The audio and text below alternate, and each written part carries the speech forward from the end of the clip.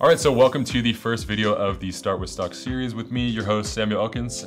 First things first, we're going to be talking about integrating and uploading your own stock photography to Adobe Stock's website. A common misconception is that you need a certain kind of photography to upload to stock, and it's actually not the case. You can really upload anything that you want because you never know what someone's going to need down the road. If they want, a really random photo that you took of a street sign, or a photo of a sandwich that you made. I'm a big believer in taking photos of everything and just snapping tidbits throughout your life. It doesn't need to be shot with a high quality camera necessarily. Even shooting with a mobile phone is sometimes good enough. So I would encourage all of you guys to kind of go through your camera roll, see the photos that you've already shot, and consider uploading them to a website like Adobe Stock. I think Adobe Stock is also a great way to get into the stock world because it's so easy and simple to use. It's a great way to just make some side income. So what we're gonna do today is show you guys some of the photos that I've picked that I'm going to be uploading to my Adobe Stock account, showing you how to categorize everything and upload right from Lightroom.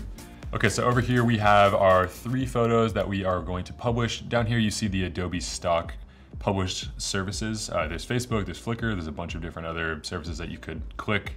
But we're just gonna focus on these 3 photos right here. These are photos that I took in Banff National Park. They're landscape photos, so very easy to license. There's nothing in these photos that is other people's property, so that makes it super easy and simple. This is actually an Emerald Lake in British Columbia. So I'm gonna take these photos here, I'm gonna select all of them, and it's literally as easy as just clicking publish right here. And then you'll see up in the top left corner, it's already updating the published collections to the Adobe Stock website. Once all these photos are uploaded, we can hop right over to the Adobe Stock website and start naming and categorizing all these images. So as you can see here, as the photos are getting published, right down here it says published photos. It's going to continue to publish all 3 of these images up to the Adobe Stock website. Okay, so now once all these images have been uploaded, we get a notification on the screen that says, go to Adobe Stock to complete your submission and start selling. That's where we want to go next. So we're gonna click yes, and then it automatically takes us right to the Adobe Stock website. And now, as you can see here, we have all 3 of these images. So first things first, we're gonna start by categorizing all of these. So we'll go one image at a time. First thing it says is there any recognizable people or property? No. That's why landscape images are nice and easy.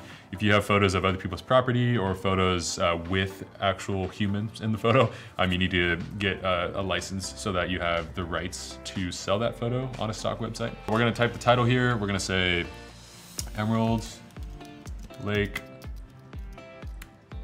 Trail. It includes the location. It also includes, the trail so that, people can search trail. We might even include like British Columbia,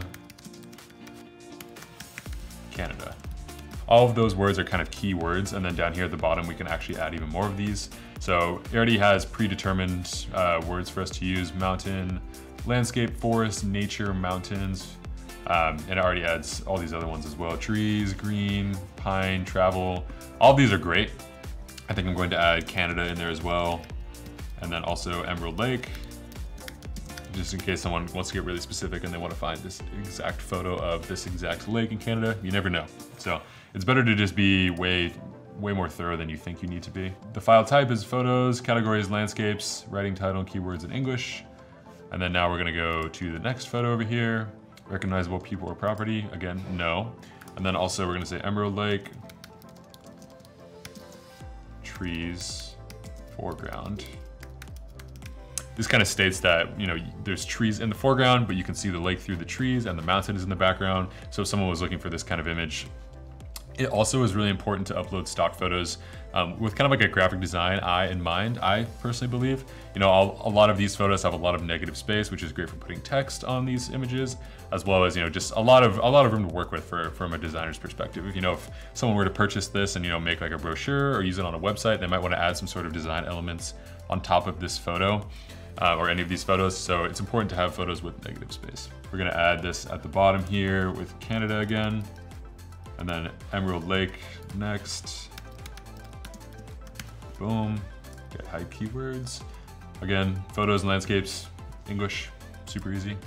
The third and final photo here, we're going to hit no, and then we're gonna go in here, type Emerald Lake canoe.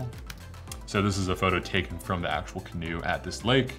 It's more of like a water level perspective rather than, kind of farther away as the other 2 photos were. And the other photo didn't even have the lake in it at all. It's just at the trailhead. So we got the trailhead, we have a photo of the lake, and now we have one at about eye level, which is great. And then I'm gonna add canoe here at the bottom, and then Canada. So now we're gonna click all 3 of these images. We can click select all here. And then all we do at the bottom here, submit for approval. Submit. And now we're done. So at the top here, you're also gonna need to add all of your tax information and all that stuff. But for the most part, it's really simple and easy to upload right from Lightroom to the Adobe Stock website. Make sure to tune in tomorrow. I'm going to be covering integrating stock photo and video content into your own personal content. That could be photos or videos. Thanks so much, guys. We'll see you later.